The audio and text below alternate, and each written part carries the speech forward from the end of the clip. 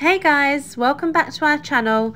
We're going to show you how we created a colourful home vibe on this MCM chest of drawers.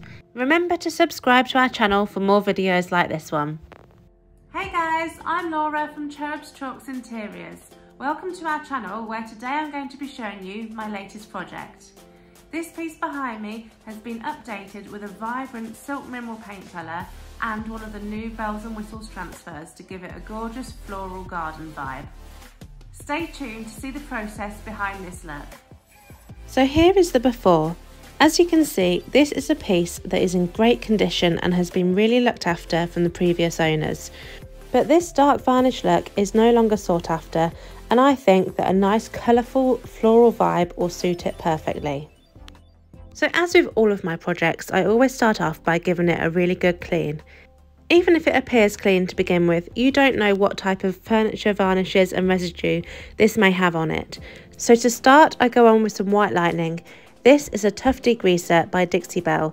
I mix the granules with water and then I give the piece a really good scrub.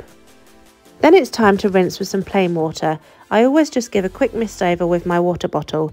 This will remove any of the residue from the white lightning, as any residue that's left over will prevent the paint from sticking later on. Once it's all clean and dry, it's time to give it a light scuff sand. I use my electric sander, but you can just do this by hand. I use a 120 grit just to give it a light scuff all over. Then I come back with my plain water and just give it another wipe down just to remove any of that sanding dust. I'm using one of the silk colours, and this one is called Everglades, which is a gorgeous vibrant green. I'm going to pour this into my roller tray and then I'm going to roller this on for a nice smooth finish, making sure that I get coverage in all of those details, and then I'm going to roll in long smooth strokes over the flat surfaces. Silk paint has a built-in primer, so I just need to go straight on with the paint, and I'm going to apply 2 coats for full coverage. I'll leave that to dry overnight and then it's time to apply the florals.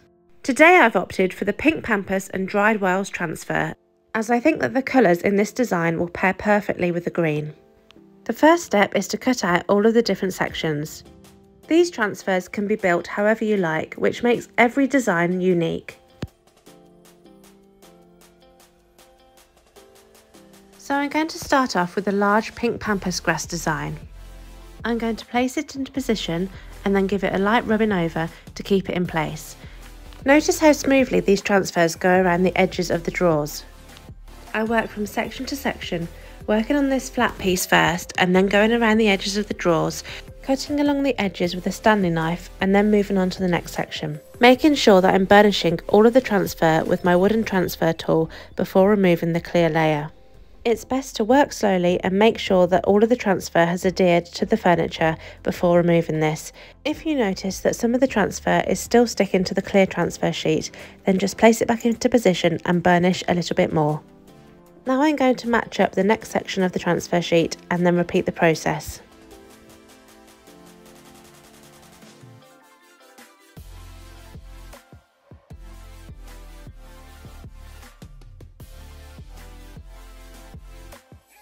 Now it's time to start building up the design by adding extra florals, using the same process throughout.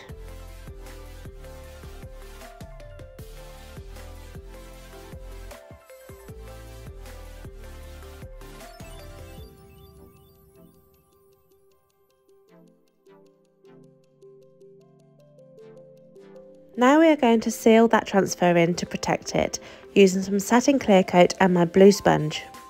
I'm simply going to dip my sponge into my satin clear coat and then wipe it all over, making sure to finish with long smooth strokes to ensure that we achieve a clear streak-free finish.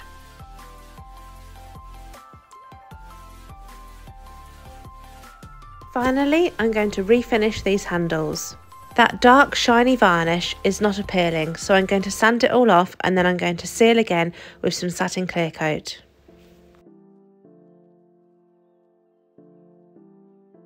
Then it's time to reattach those handles, and now this piece is finished. I have to say I am so pleased with this transformation.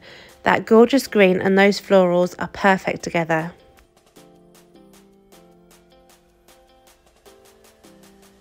Please let me know in the comments what you thought to this latest makeover and our step-by-step tutorial. If you've liked what you've seen, then you can subscribe to our channel for notifications when we post our next video. And if you'd like to see more of our work, you can follow us on all of the social media platforms at Cherubs Chalks Interiors. Thank you so much for watching our video today, and we look forward to seeing you next time. Goodbye for now.